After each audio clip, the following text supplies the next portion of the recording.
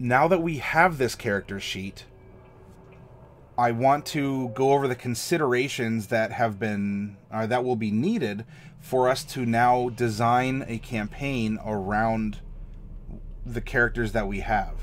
And you all in chat here have given some excellent suggestions so far that hopefully you'll see that I was on the same wavelength too when I was doing the pre-show prep. And especially coming off of the threats that are to the party, be prepared for a few different endings to the campaign depending on the choices they make. This is not going to be an easily railroaded party. I imagine if you have players who have characters like this, they're going to be a little bit more wise. They'll have gone through a couple of murder mysteries before, some politicking, different combats. It may be different form if we have naval combat or underwater combat, which is good because you want to provide a challenge to your players. You want to take the person with the longest beard at the table and be able to have them go, whoa, that was neat. I really enjoyed that. So note, running this as a D&D game will take more development of the region than we have initially provided. It doesn't have to be a 300-page hardcover splat book. We should develop the names and areas more, and we'll have to make presumptions and logic jumps as we're going. Like we're talking about Thieves Guild, right? We didn't necessarily... Actually, one might have said that there's a Thieves Guild... there's something with a Thieves Guild going on. I think there was a Calamity. Oh, yeah. So, okay. Here we go. I'm sorry. So, all right, we did provide for it with a sentence, and that's fine. That's all we need in order to have this come in. But we can look over our region that we've designed and pull inspiration from it too. And we want to cross-reference the map, and we want to think about this. But do we have the name of the leader or what type of government they are? No. And I think what we'll do over the next couple weeks is actually fill out this region that we've made. And so maybe we'll make Candor, or whatever. I'll roll a d6 to randomize it. I don't know yet. That'll be for Tuesday, because remember, this is this week's last broadcast. But let's say we start with Candor. So now we'll just focus on Candor and bring a lot more detail to it. We can make the map of Candor itself, not just the region that it's in. Who here is the longest beard? Well, I've been playing D&D since 2000, although I think if Bubonic's in here, I think Bubonic beats me, and I think that Shadzar probably has the longest beard of all of us that are in here.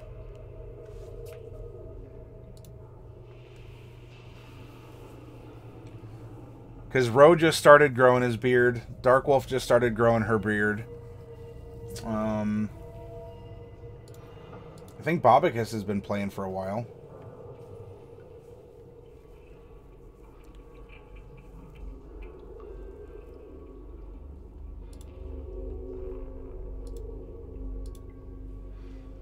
Alright, so with this presumption that we have going on, how do we naturally bond characters that are seemingly so different?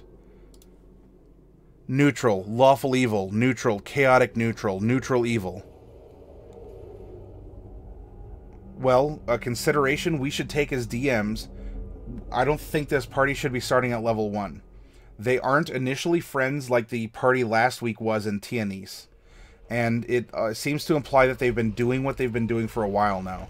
How do you have a social butterfly if she's never been outside the palace before? How do we have a monk who is also a hired killer in this setting? If this is his first kill, then I don't know, that seems a little awkward. I was thinking that we'd probably start this party around level 5.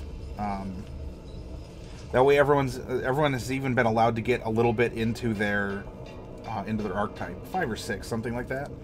And the what we're planning should go for I don't know, at least 6 levels, maybe even 10, meaning that if we left out the last 4 levels, that would be, well, we've gone together and we've sewn up as much as we can, and the last 4 levels could be maybe doing something about the big bad evil guy, or actually that last push to put down the force that is external, but we can't do that until we get a lot of our higher powers.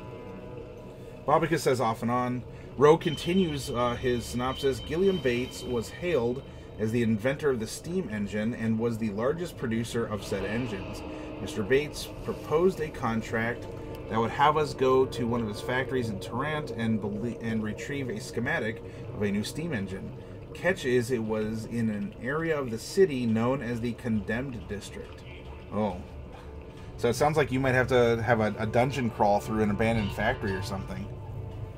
Darkwolf says, I'll be a beautiful dwarven matron one day. That's true.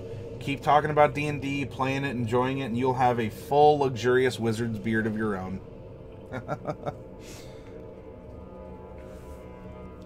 So, possibilities. If we're starting off, and there are some here that I can input that were brought up during the break. If we have an in media res, that means that everyone that we would think of a combat, an initial combat for our level 5, we'll just say our level 5 characters. We make a map out and we say you all are back to back and I'm attacking you with monsters. And you put the pressure on. Now the players don't know what's going on, but presumably their characters have an inkling of how they got there and what's happening. And this is kind of forcing that initial combat, and it's getting them to fight, maybe not for each other, but at least with each other. And there's an instant burst of action. Everyone can play with their new characters, and you as the DM can also use that as a chance to evaluate how well they can fight. Are they blowing through their spells? Is the combat too hard? Is there such a glaring weakness that, pardon me, is there such a glaring weakness that even this first combat is overwhelming them? It's a good way to get everyone's feet wet. We can also have them in a contained environment. So in this case, I proposed maybe they're aboard Lillywellen's Gamble. And that is the ship that our sorcerer was a part of, is no longer, but is endeared to. And while they're aboard there, it's a little hard, if you're in the middle of the sea to, just leave because someone, said something. And you also need to watch out because let's say that our monk decided for whatever reason to just randomly kill someone. I don't think that would be in that character's idiom to do so. But if he just did, then he'd just get thrown overboard and he'll drown. So there is kind of an imposed border of responsibility and way that you have to conduct yourself. And we can even have an attack. This could lead into what was talked about, I think King was talking about, having, some pirating attempts or a shakedown of a local noble might send out a government boat and the boat stops them and there's a shakedown trying to be had and it turns into a scuffle. Now in both these cases we have just a no knowledge attack, right? We're going for pure adrenaline, and we want to put them under duress, and we want to stress test the party right out the gate. The other one allows for maybe a little social interaction, as at least one of the characters I can see going around and trying to find her prospects, her next prospects. And then we have an attack, and then it's all hands on deck, right? We need everyone up here because we're taking cannon fire, or there's a raiding party, something along those lines. Oh. What do we have? Oh. Yep, that's true. So this is King is because we're talking about earning your beard here by playing D&D for a while.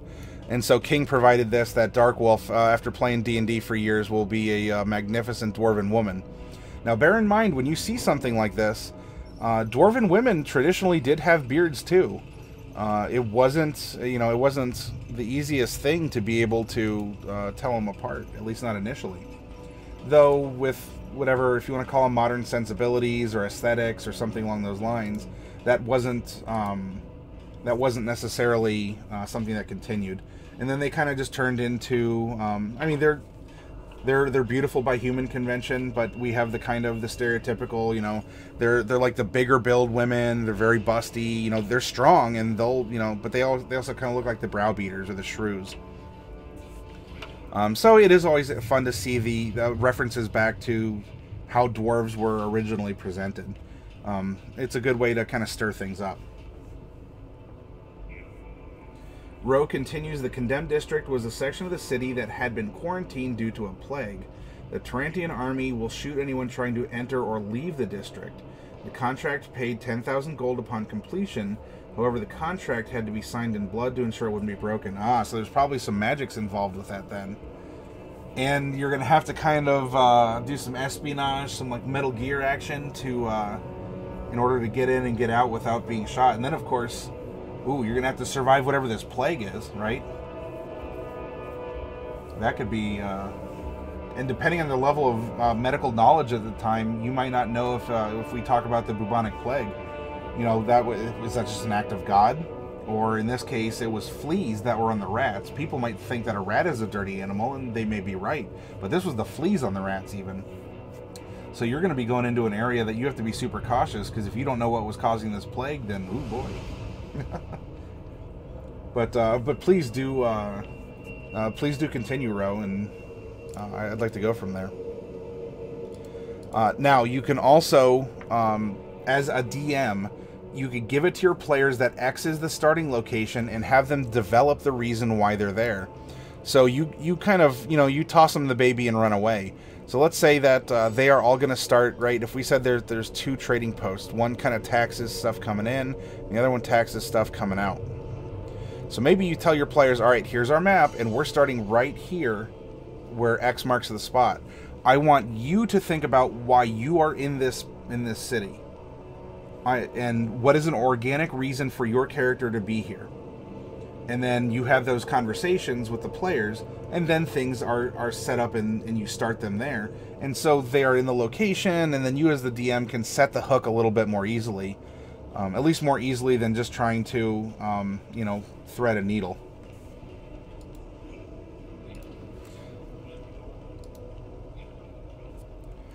We can then we can also make the note of are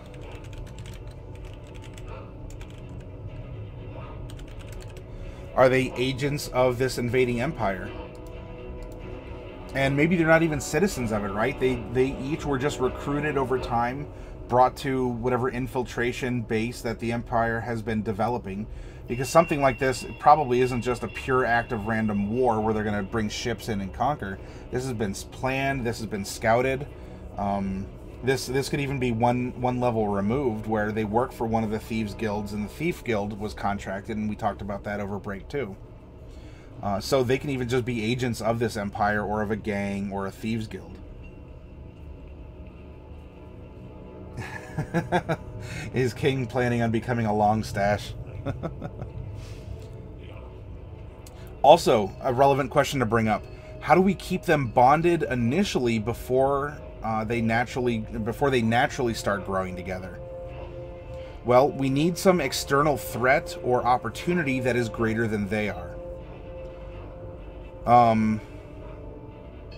That said, with characters, especially 2 evil characters, the use of force against them should make those characters, and maybe even the players themselves, feel combative and maybe defiant. Be very careful as a DM, especially in a more advanced setting and story like what we want to tell here, about using force. About saying, we will kill you if you don't follow these orders. Because not only when it comes down to the plot of you saying, well, if you're this powerful person and if you want us to do it, but you're treating us like a bunch of local yokels, why do you trust us in the first place? And why are you committing so many resources to following us and making sure everything is done, and then killing us if it's not done right? That doesn't make sense. So the use of force with very independent characters can be a wedge that would make it difficult for them to want to bond together in a group. Though there needs to be this external threat or opportunity, and we brought up the metaphor of going bumper bowling. You want the bowling ball to hit the pins. You can set bumpers in the gutter so that you're not railroading, right? You're not specifically giving a direction for this group, because that's very artificial. And you will find that even if it's not combative, that these characters will probably want to defy that or go elsewhere. But in this case, we're allowing for this in-between wiggle room for the ball to continue advancing down the alley, and it'll hit whatever pins it hits. And there's even a chance that you can still get a gutter ball if you're going bumper bowling, because the bumpers traditionally only go so far. And if they bounce in the right angle, instead of hitting pins, they'll bounce and go into the gutter. And then we also use the metaphor of a pinball machine. And the party is the ball, and it wants to go around, travel around the board, you know, light things up and score points, and you get all these fun sounds and noises and animations. And the bumpers are what keep the ball going, though there's still a risk of loss if they go underneath the bumpers. And I would recommend this kind of a style of storytelling with a party like this and a campaign like this. Is we need to be bumpers, we don't need to be a track. King says, my beard grows in maximum power. Babika says, there are some groups that will just follow the signs this way to adventure, but the people who created these characters are not among them. I would agree. Not that they're actual people, but like if there were. No, I think we can... If someone made a character like this at a prompt of we're running a political game, then it's weird because this then becomes its own kind of in-game metagame. Or meta in-game? I don't know how you'd want to pronounce it. But that's true, Bobicus. I'm with you on that. So, possibilities, they can be captured. Again, though, this is a use of force. Force usually works once very well. And after that, characters tend to get very clever, defiant, or they'll just say... Or as a player, they'll say, look, did you want us to be agents? Did you want us to go around? Or are you just going to capture us and throw us in jail every time that we're trying to interact in your campaign? When we're playing mysteries, when we're playing, you know, murder mystery, espionage, Metal Gear, that kind of stuff, the use of DM fiat to force characters into something can damage the game. Sometimes it's necessary. As a DM, sometimes you have to put your foot down because a character might go off the rails, and I don't know, the monk might blow up at a sailor and snap his neck. And in that case, I mean, what do you do? You can talk to the player, and the player's like, well, you told us to make a character. I said, yes, but you also need an operational character. Someone who can get through the first 15 minutes of the narration without murdering someone. Because you have a greater goal. You've been sent to kill someone. And you can't do that unless, you know, if you're in jail or thrown overboard. Now, you can also then give an invitation. Now, is it an invitation that they shouldn't refuse? Probably. But at least you're giving them the opportunity to refuse it, even though they probably won't. You'll catch more flies with honey than vinegar. That's a very good expression to use. Yeah, hypothetical metagaming. That's a good term for it. Only commit one crime at a time, says Babicus, yes. Yeah, come on, George. One crime at a time. This is all I'm asking as your DM. Come on, George. One crime at a time. Now, you can also offer wealth or favors that would empower them along their individual goals.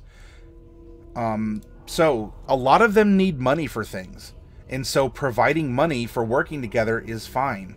And that allows them to be selfish, but that still allows them to cooperate.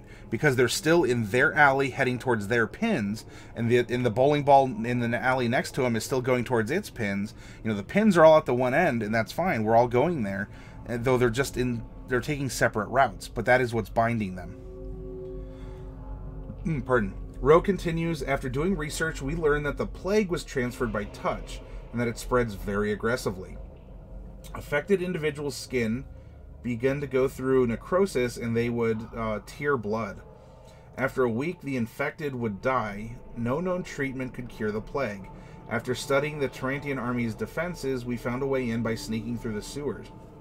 I presume this means that not even curative magics could touch this disease, Rowmonger? Is that what you also discovered? Or did you discover that traditional medicines, which are probably more ubiquitous than magical ones, can't cure it, but you need kind of an obscure spell, or there's no one around who can do that? I'm a little curious about how your DM is pulling off the plague. I don't say that in a doubtful way, but these are things that have to be considered, right? Now, as well, the evil members can be strong engines for plot advancement, because your evil characters are going to pursue their goals more directly than a neutral character would. The neutral characters are just leaves on the wind, right? They're kind of floating through. They want things for themselves, and they want the world to continue spinning. They may not be as inclined to follow something. That said, our chaotic neutral character is probably the closest thing to a good character we have in the party. But even then, he's just going around and he wants to be a good guy, and he wants to help other people be good. He likes this region. He wants to keep the pot stirring. But he doesn't want it to be, like bottled or whatever by this invading force. So the evil members, you have the neutral evil one who is an assassin. He's sent to kill someone. He could buy lollipops for orphans along the way. In fact, he probably will, because that's kind of his personality thing that he has going on. But he wants to pursue it, and he's going to need other people to come along. Our lawful evil character has a goal in mind. And especially, he needs people to come along with him, too. So we come over here. We go to Follis here. Not only will he run away if he's outnumbered in a fight, but he wants that the low are lifted up and the high and mighty are brought down. He doesn't want anyone else to endure the hardships he's been through. And so he is really pursuing these goals, but he needs other people to do it for his own selfish reasons of running away or not wanting to do it directly himself. And he's probably been given a mission to kill someone important. And that someone important could even be her father, mother, a cousin or something, right? If she comes from a noble family, how do we bond these characters? Well, Rillian here would want to be best buddies forever and like buy her meals, maybe even romance her or something. He wants to be best buddies because he's not sent out to kill her. He's sent out to eventually kill her dad or whatever. And so here we have an evil character who will compel the plot forward and who can actually befriend the neutral character. And the neutral character, heck, might even make an attachment back if he's coming across as a rich suitor. And so now we've had this bond together, and they'll want to be more cooperative with each other.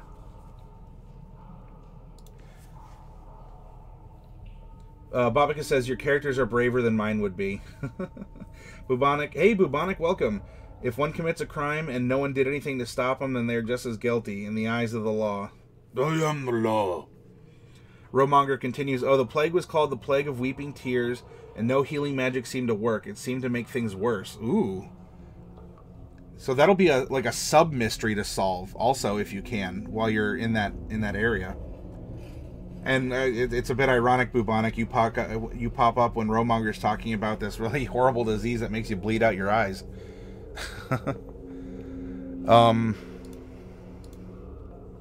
So these are the considerations we've had so far for this advanced campaign. Now, something that you want to do as a DM is to allow your players to be spotlighted, to have their characters have the spotlight shown, they get their 5 minutes of fame, and things move on throughout the story. This keeps the wheels spinning, or the dishes spinning, that kind of a thing. That also is a compliment to your players to allow them to step up and continue telling this compelling story. So I would suggest, as a consideration for us developing this as a campaign, we want to develop a long-term goal for each to accomplish by the end of the campaign.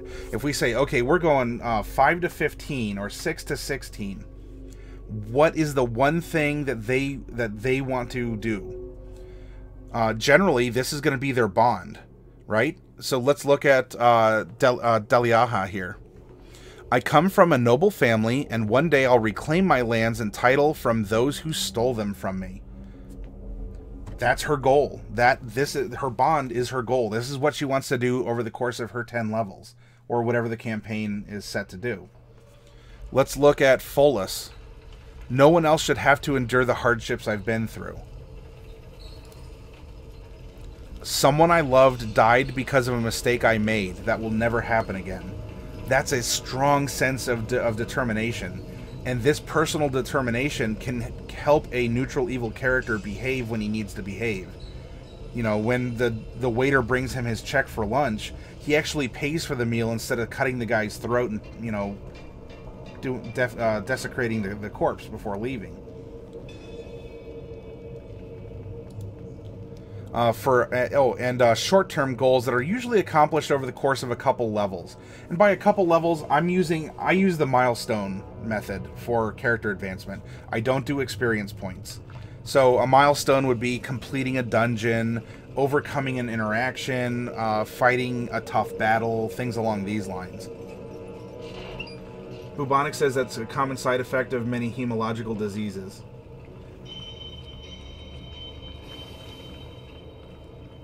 Are you talking about just bleeding from everywhere, or are you talking about that curative magics only make them worse?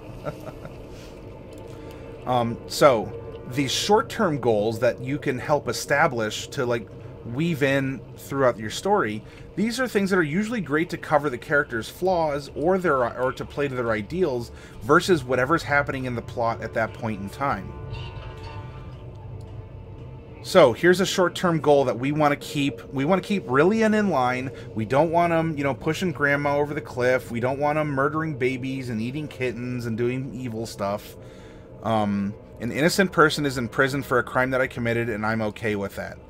Can we use this information as a DM to weave into the story and make it relevant? Can we spotlight him for a portion of this milestone so that it doesn't become the Rillian show, but Rillian is featured in this episode of the show? And then after that, maybe we work in Deliaha here. Right? I'm always in debt. I spend my ill-gotten gains on decadent luxuries faster than I bring them in. So we have the Deliaha episode, and we spotlight her and her pursuit of personal wealth and gain. Bleeding from the eyes and everywhere. Oh, yeah. The bubonic plague isn't just the only thing. So I went through the characters. I looked at their ideals and their flaws, and these are a couple possibilities. These are some short-term goals that we can put out before them, right? If we're using their bond as a long-term goal as a DM, here's some short-term things that we can do to spotlight them and weave them through the overarching story. For Main Chin, gather others to prevent disaster. Advance his studies, right? Because he has that ritual book. He has a calligraphy kit. He's out trying to study techniques. He's out trying to study these magical effects in order to become more one, in order to become stronger, because that fits his personality. Become strong in the face of exile and his temple. I forget if it was Babacus or it might have been King. Someone brought up the fact, like we called him an exile, and it might have been Babacus who said, well, maybe someone came to his temple and said, well, your style is weak and it sucks. And he said, all right, you know, step up. And the person stepped up, and our character here defeated him, and not only defeated him, but actually killed him. And his defense to his monastic brothers was, I proved that we were stronger. I don't understand what's wrong. This is exactly what, this is what I was taught to do. This is our philosophy. And he was exiled because he killed a man. But instead of feeling that he was wronged, he said, fine, I'm going to go out and I'm going to continue this way, and I'm going to study and get stronger and smarter. Maybe not intelligent-wise, but I'll get stronger and wiser. And so you can bait a new ritual in front of this character to be a compelling force, or to bring them back in if they're getting out of line, or to shine a spotlight on them to reward them, or to shine a light on them if they're kind of being like if they're being a roach, right? They're kind of making the place messy. You shine the flashlight on them to say, hey, attention, over here. Folus, gather others who want to change the culture or economics. You know, see, he's almost more of the he's almost like I would almost say like a communist rabble-rouser, right? He's looking more for equality among people. He doesn't want anyone to have to suffer. It seems like a very altruistic thing to do, but in order to guarantee these equal outcomes, you're going to have to make these selfish decisions. If no one can be rich, does that make everyone poor? I'm not looking at starting real-life socioeconomic, discussions. We can have those. I'm not afraid of that, and that all plays into role-playing. But for this character, he started out in the city, he was making money, he had this mentor, the mentor dies, and he seemingly lost everything. And then he went out to the druids, who probably are running a very, they're probably living in a commune, in a circle, and he sees their way of life and says, oh, no, train me. I want to bring this to, the cities, and the cities are these, corrupt organizations. People suffer needlessly, and I'm going to bring it down. So this is giving him his evil flavor, while trying to uphold morals and values. So he doesn't want to push Grandma over. He just wants to make sure that Grandma doesn't have an advantage over her grandchildren, or her grandchildren over her.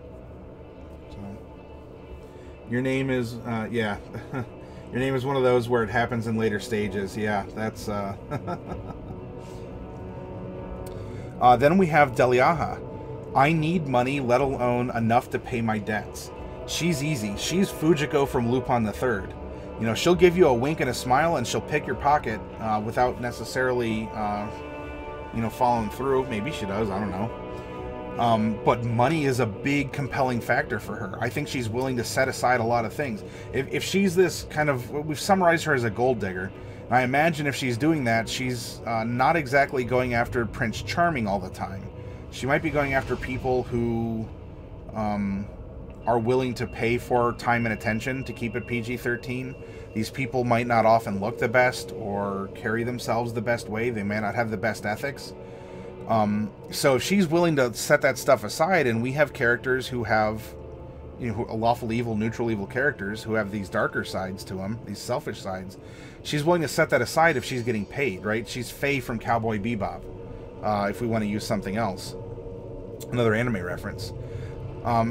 She's running away until she's strong enough to return home. So she needs to become strong. She's just not doing this to, you know, to do it and sow wild oats and never come back. She actually wants to come back, but she can't unless she gets stronger of mind, of body, of you know, social ranking on the ladder.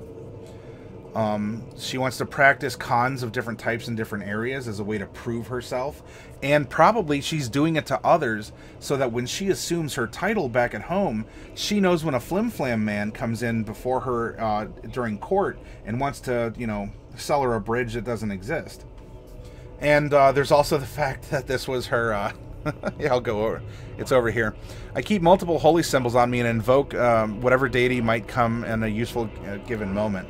So you could always dangle that in front of her too. Hey, here's a new holy symbol. And in fact, the dungeon we made fits really well into this, because it's probably an unknown religion at this point in time.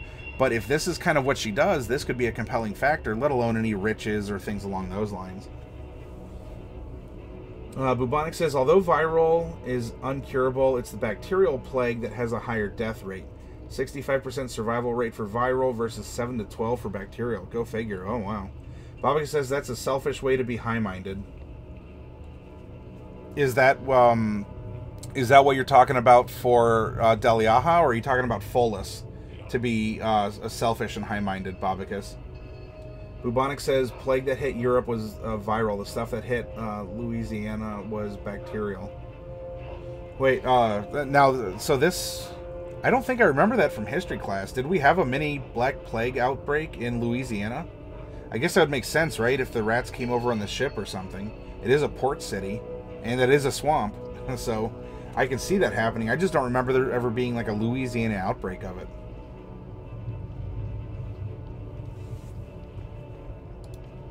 Gileov? He's kind of easy to please. He wants to gather money in a crew. He wants to own a boat. He wants everyone to just be free and get along. He wants to allow for maximum personal freedom in the region. Now, this is probably in the philosophy of, look, no killing, raping, pillaging, whatever. I want us to be free and happy. I don't want us to be in conflict and killing each other or causing stress. Because it's great economically, it's great socially, it makes for great adventures, you meet new people, and so he's an easy pleaser. He does want money also. He wants a crew, so it's not just about money, but it's possibly about getting other people on board. And so each of these characters in this way is looking for a way to influence the other to be a part of their gang. And if they're all playing the long game because they have long goals, and you as a DM are establishing that with them as PCs, look, this is the long con. What we can even use Deliaha's mentality. She plays the long con. This isn't just if you know, you smite the first person who upsets you. Now, Rillian might have a problem with that. Rillian says, I blow up at the slightest insult, but he can play that off as just saying the wrong thing or clenching his fists and looking visibly angry, which is a tell that someone else might have won in a social situation. It doesn't mean he has to tear the throat out of someone who just looked at him the wrong way. So that's why, again, this is advanced for the players, not just the DM. If you're playing this neutral, evil, spy hired killer, you are not going to get to complete your mission if you commit random murder along the way. I understand you can do it in Grand Theft Auto, and I understand you can do it in Skyrim and all this other stuff. But if we're running... I hate necessarily using this word in this way. If you want to run a realistic D&D campaign, you get what I'm saying, right? I know it's an oxymoron. If you want to run a realistic D&D campaign, you can't tear the throat out of a little girl who spilled her ice cream on your shoe.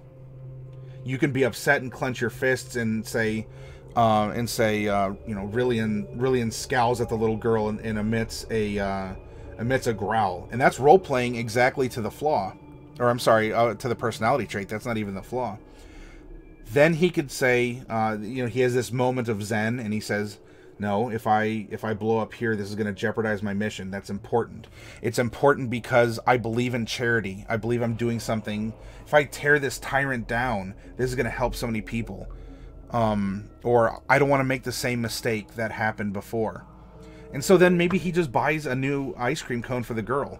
That doesn't make him not evil, but tearing the throat out of the girl doesn't prove that he is evil. Does that make sense? Hopefully for you all who are watching here, you're getting this kind of tightrope walk, or as we've said, we're going down a bowling alley that has bumpers on it. Or we're playing pinball and we have bumpers, keeping the character that is the pinball going as long as possible. Bubonic says New Orleans got hit when it was still French territory. The book, movie, Interview with a Vampire. Oh, now that you mention that, okay, that does make sense. Yep. Thank you, Bubonic, for the history lesson, by the way. And also, Ro looks like he's continuing his story, and so also thank you again, Ro, for sharing the blurbs of your 12-hour like epic marathon that you had today. Through the sewers we sneaked, and upon the condemned district we arrived. The Bates factory was on the far side of the district, and on the far side of all the weepers. Oh, okay, who are the plague infected. Most of the weepers didn't even notice we were there. A few would attack out of pure anger and fear of certain death. Okay, that makes sense. And you know what, Row 2, I don't know if you're copying this and you're putting it in a Word document or something, but I would suggest doing so, because not only are you typing with energy and all this is still fresh, you're creating a campaign chronicle that you can go back and revise and share with others. You can share it on Discord too if you want. But keep it for memories, you know. Just, if you have a scrapbook, write this stuff down. Create a campaign diary. Uh-oh, Jam's going into the woods. Is it a deer? It never is. It is a or an troll. You need an 11 or greater, get a +2 modifier, rolling with disadvantage. Stops on 12 and 13. Jam into the woods, comes out with a troll head. Go back to your bridge, fiend. Very good, and you earn that 250 experience points, Jam.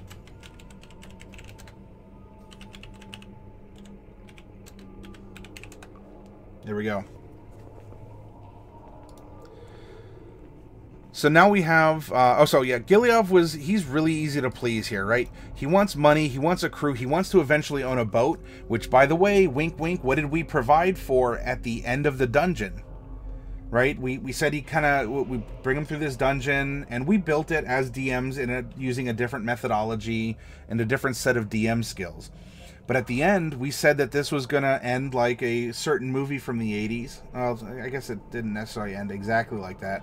However, that is the payment. And now that, by this point in time, if we're running them through this dungeon, this probably is not their first thing that they're doing.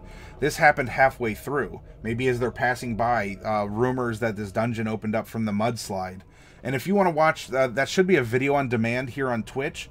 And it will, if it's not already up on YouTube, it will be up on YouTube shortly after I finish this broadcast. And sure enough, you provide for it here in the campaign. You are a benevolent DM, and you give them big rewards like this because they're willing to take big risks. And I just don't mean risks as in combat.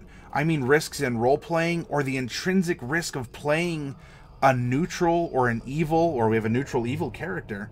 That can be very taxing and straining on the player in order to continue to make a compelling character who's fulfilling his or her goals while remaining to the character. Now, will their alignments change over the course of the campaign? Probably. As they're generated, if this was level 5, which is level 1 in what we're doing, this is what we have to work with.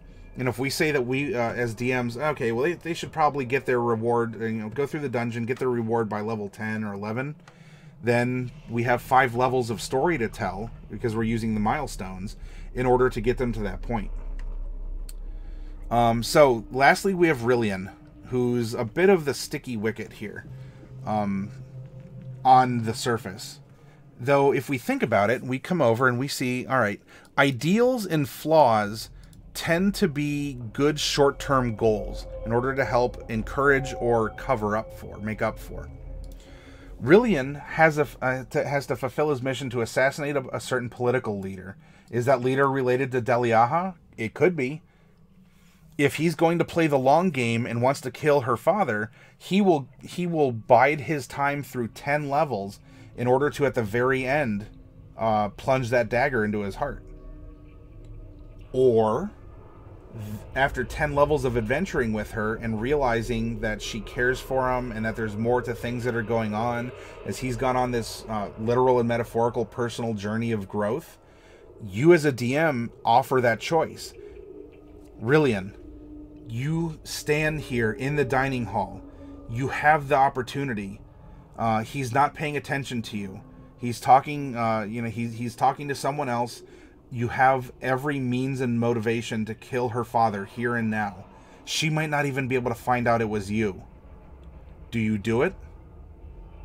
And then your player will hopefully sit back and say, well, that was my mission. Am I willing to defy my order, my boss, my master, my whatever? Or do I yield and say, no, I won't, and this is a character... so the last boss isn't a monster, isn't, the Dreadlord Commander. The last boss is himself. He has a huge moral conundrum to overcome. And he's either going to plunge the knife, or he's going to stick the knife back down onto the table where it belongs. And that's your ending, right? That's a good character spotlight. That's a good compelling factor. That will keep him as a neutral evil character behaving and kind of bonded to another character until he gets to this point to make a decision. And until then, he could have done neutral evil stuff along the way, right? As long as it's not getting in the way of his mission. He might want to punish wickedness. He's not the type who is like Batman, who doesn't want to kill people or use firearms. If he sees a wicked deed being done, like a poor person being beaten down by someone else, or a woman, being forced into a situation, he's neutral evil.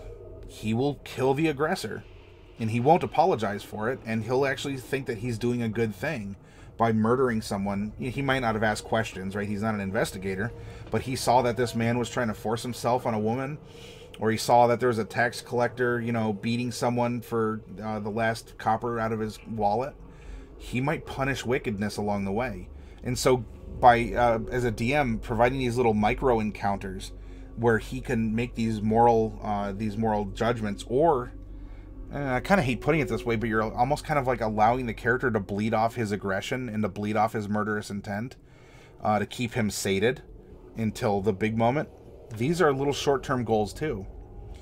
And that kind of goes into this last point. He helps the needy along the way. Is it a beggar? He probably will give a beggar a copper or two. I can see that. Because they haven't done anything wrong. Although if we set a goal that someone is a tyrant that needs to be brought down, yeah, he's going to be for it. Again, he's going to play the long game. He's this hired killer type of spy. He infiltrates, he murders, and he gets out. He's not there to ask questions. He's there to infiltrate, get a job done, and get out, based on the research other people who are good at that stuff have been doing. Roe continues. Sorry, I missed it here for a minute while I was going on. Roe's continuing. We didn't use firearms because solid snake mode engaged. I like how you put that. So we were using bows and crossbows. Hand-to-hand and melee wasn't an option due to the risk of contact with the plague. Ooh. So I like the special battlefield conditions that your DM set here. As we move through the district, we witness the Tarantian army cleansing the district's residents. So is this like they were going door to door with a flamethrower? Were they like throwing acid on stuff, or were they just putting people to a really long sword or something? And also, how did that make your people feel? Because obviously, yeah, you feel bad these people are infected, but did your party say, well, they're doomed anyway, and they're being dispatched humanely, or did they take umbrage that they are dead anyway, but they were actually being toyed with and played with by the soldiers doing the dispatching? Or what was there a moral conundrum set to this, Romonger? Okay, the last point for us to consider as DMs, as we want to conceptualize this story: how do we keep a world of political turmoil alive around our characters? This isn't just a linear, like, haunted house ride, you know, where you get in the car and it takes you room to room and you see the spooky thing and then you go to the next one. There are 6 countries operating in our theater of war. 7 if you want to count this external empire threat, or, you know, whatever we make this be, like what Bobicus was talking about. So there's technically 7, and that's, if we are agents of said 7th, then that for sure. There's things going on that we can't affect there, let alone, you know, us trying to affect the other countries that we are. So I would have us consider, let's make a calendar with several major events happening outside of the character's control.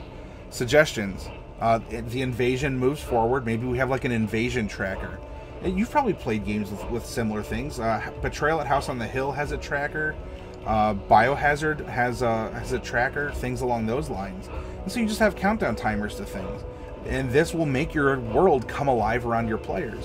And sometimes your players will say, well, look, there's nothing that we could have done. We were 2 countries away, and we didn't even know that this person was being threatened by the time they get the news that, you know, King so-and-so was poisoned. Other times, you make it, it's close to home. And they say, oh, geez, you know, Bishop so-and-so, we were just there.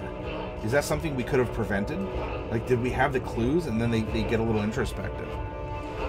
So an invasion moves in. There's a political coup, assassinations. Things are happening among these 6 to 7 countries that the players that you're using to add another set of bumpers around. Like, because your players are all bonded to the region in some way, and you want to show that there are things that are happening, and these other things could even be clues that they can follow. Are they in the city when the king is poisoned? Maybe they don't even care about the king, but maybe they want the reward, because a lot of these characters want money. Hey, there we go. It just so happens that as you let them go through the story and pursue the things they're pursuing, they were in the city and the country that they needed to be when this event on your calendar happened.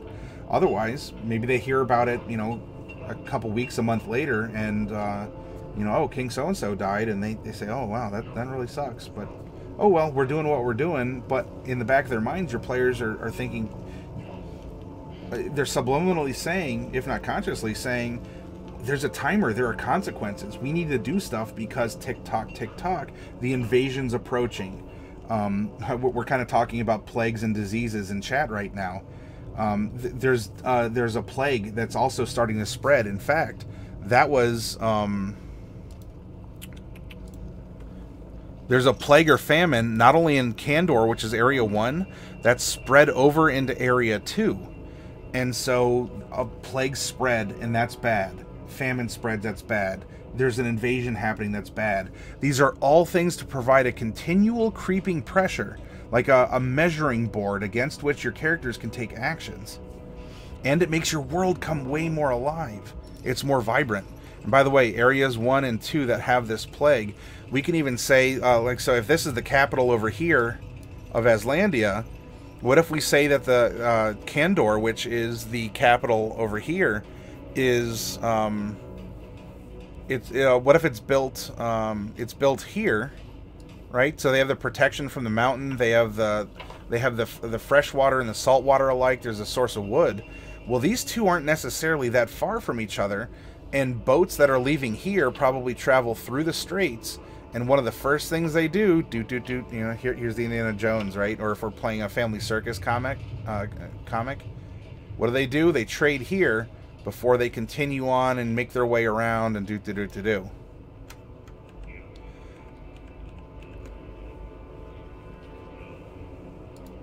Hey Clark, welcome back. We're not even knee deep in plot and in thinking and in these like higher conceptual levels of world building. We're at least waist deep, and we're charging through it. We have our high waters on, you know. We're out there slogging through it. But yeah, welcome back, Clark.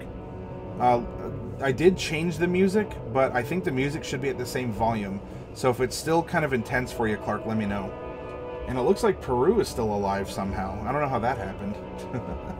Ro was also continuing his story from his 12-hour marathon. We also found non-infected survivors. They informed us that there were 2 gangs in the district that controlled certain areas that we needed to go through. The survivors requested that we get rid of these gangs. Any gold we find we could keep, but they wanted the food. Ah. Another kind of... So was that presented also as a moral conundrum to you, Romonger? Like, did you choose to wipe out the gangs, or did you choose to negotiate with the gangs, or did the gangs say, oh yeah, that's just what actually that third gang would sends people out to try and do, but they're actually a gang themselves? Did this just turn into the Gangnam Style music video? These questions and more will be answered.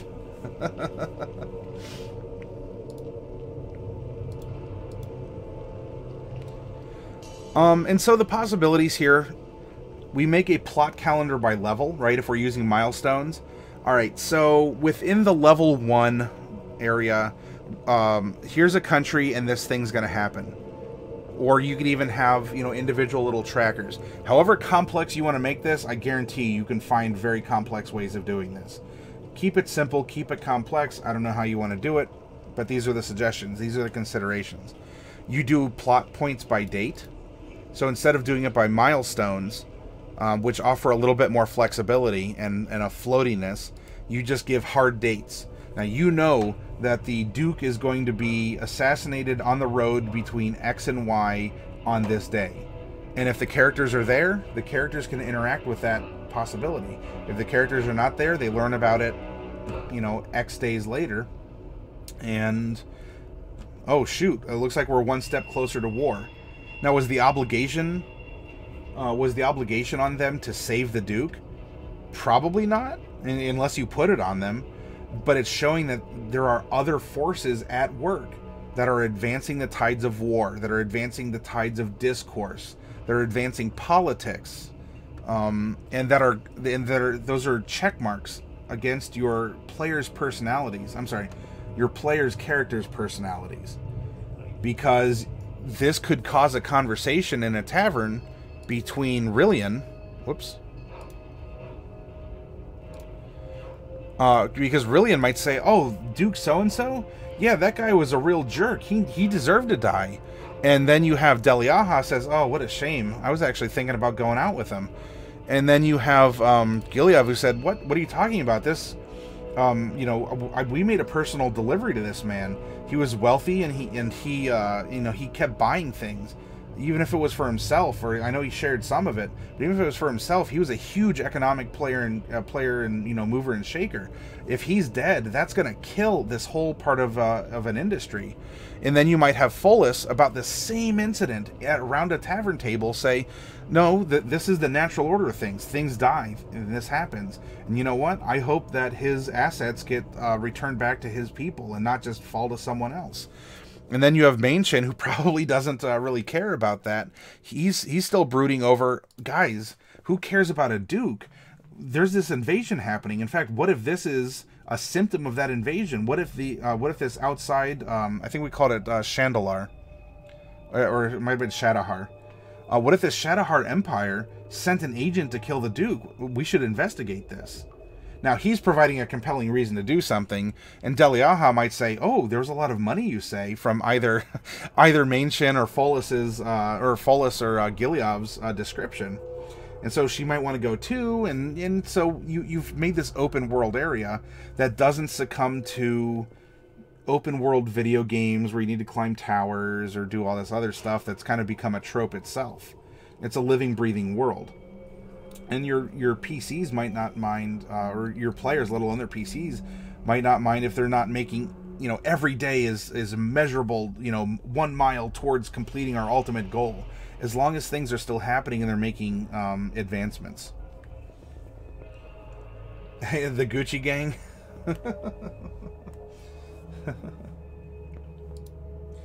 Alright, I'm going to get up. It's been about another hour, so I'm going to get up and I'm going to finish off my tea and I'm going to take a stretch.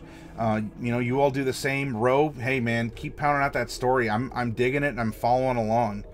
And we'll come back and we can talk about specifics. If this setup has given you ideas, sure, let's make an outline for something.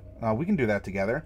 Do you want to talk about, do we all kind of want to crowd around Unky Rose rocking chair in front of the fire and listen to tell tales? Hey, I'd love to do that too.